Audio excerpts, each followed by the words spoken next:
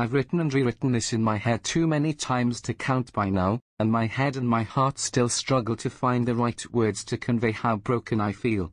Never in my life have I felt such a spectrum of emotions in such a short amount of time. Excitement turned to anger, shock and denial turned to grief and sadness. I struggle with how much to share. Not as much out of vulnerability, but because writing down and sharing these words mean the past week and a half weren't a horrible nightmare, but a sad reality I will carry for the rest of my life. If you don't want to take the time to read the emotional roller coaster below, I don't blame you. This story doesn't have a happy ending, but at this point, my healing depends on the sad recognition of this journey and experience. On Wednesday, December 28th, David and I went to have the 20-week ultrasound of our second child. Anxious and excited to learn the gender of our baby, with messages coming in from all our family members of guesses boy or girl. When the tech began the ultrasound, I immediately recognized something wasn't right. I'm not an expert, but between PT school and my previous pregnancy, I usually have a good idea of what we're looking at before the tech explains it. I didn't see the top of baby's head. I kept waiting for the tech to move the probe in a way where we could see what we should be seeing. I could tell she was searching for it too. Within a few minutes, she reluctantly confirmed what I hoped I hadn't seen. Our baby had acrania, a condition where the skull doesn't fully form, typically resulting in anencephaly. I knew anencephaly babies don't survive. I knew what they looked like at birth. Images from PT school of innocent babies without the tops of their heads, only able to survive a few minutes to hours at most if we were lucky. Images burned in my memory for almost 9 years like handprints on fresh concrete. The sobs began immediately as I knew the prognosis of our baby was grim, hoping maybe there had been research and intervention between now and when I learned of anencephaly in school that may change our outcome. My OB soon entered the room to confirm the outcome was the same. Our baby boy was not viable after birth. On Thursday we had a follow-up with a specialist. Another detailed ultrasound to confirm the unfortunate diagnosis from the day prior. The doctor brought us to her office to explain the diagnosis, prognosis and discuss our options. Option 1, continue to carry our baby boy to 37 weeks, then most likely have a C-section. That was assuming he made it that far in utero or I didn't develop significant complications that put my life in enough danger to warrant an emergency delivery. Option 2, terminate the pregnancy. No part of me wanted to be pregnant anymore. Every flutter and kick he gave felt like a little gut punch reminder that I would never get to take him home. The back pain, fatigue, difficulty sleeping all weren't worth it anymore. I knew emotionally I couldn't go back to work and repeatedly explain to patients and coworkers that my baby wasn't going to live. I wanted to forget I'd already invested 21 weeks into this baby's life and have a chance to start over. My denial quickly transformed to rage when the doctor informed us this was not even an option in the state of Kentucky. Recent changes in the law forbade me from ending the life of a fetus with a heartbeat, even though his heart may not take a single beat after birth. My physical being was in no immediate danger, so it made no difference that I could develop sudden complications and be forced to endure an emergent procedure to save my life even though he wouldn't survive anyway. So where would we be able to go and get appropriate medical care? The closest place I know of is Chicago, she said through tear-filled eyes. My body melted to the chair. Traveling 6 hours away from home to endure the most traumatic and tragic event of my life felt like the ultimate insult to injury. I quickly texted my sister who works as a CRNA in DeKalb, Illinois, about an hour outside of Chicago. Did any of the OBs at a hospital do D&S?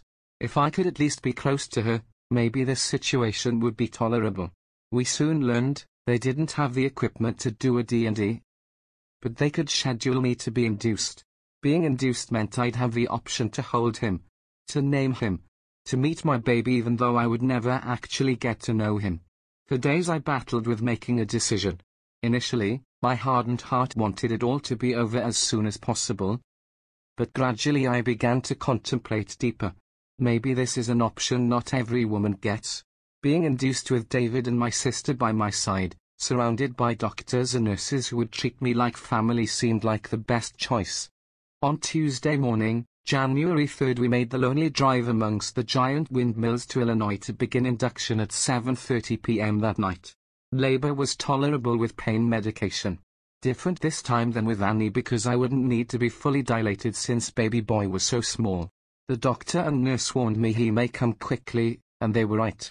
At around 11 a.m. with David on one side, my sister on the other and just the nurse in the room, our baby boy was born. He still had a heartbeat for a few minutes. I held him in my arms as I sobbed and examined every tiny inch of his innocent body. Long, skinny fingers and big, narrow feet just like his sister. Nose and lips just like his dad. He was perfect. Solomon Matthew English was born on January 4, 2023. His name means peace and gift of God. May he rest in eternal peace with his Creator. No amount of food or flowers or words can fill the hole in my heart. I'm hopeful with time I'll be able to experience full joy again. My sweet Annie and my loving husband remind me every day there is still happiness and love to be felt in this world. I am speechless to explain how grateful I am for my sister. Without her, the emotional trauma would have been so much worse. She called her OB and set up appointments. She gathered fax numbers of hospitals and phone numbers of funeral homes. She made me the world's best postpartum care package, complete with slippers, snacks, pads, phone chargers and more. She made us coffee and food and let us sleep in her own bed to recover. She held me as I cried uncontrollably, and she was there to hold my hand as I gave birth to my son. She is my hero, and my angel on earth. I love you more than I can ever express, Brittany. In light of how awful this past week and a half have been, I know I am one of the lucky few who was able to be surrounded and supported by family and friends through this whole experience. There are too many women in my situation who don't have the means or access to receive the health care they need for the option they choose. Mostly because ignorant politicians make decisions that prevent healthcare professionals from helping and serving their patients. The pain behind the eyes of both of my doctors in Kentucky was palpable when they knew they could not provide the care I needed because a law forbade them. It is not black and white. Abortion is healthcare. We should care about the lives of our women and mothers just as much as we care about the lives of their babies. Forcing a woman to travel hundreds of miles from the comfort of her home and family to endure the most traumatic experience of her life is cruel and inhumane. My greatest hope is that change will take place to ensure my daughter never has to go through the unnecessary trauma associated with this or any healthcare needs. Thank you to everyone who has sent food, flowers, prayers, messages, and hugs. Although only time will help me to heal, your love and support are recognized and appreciated.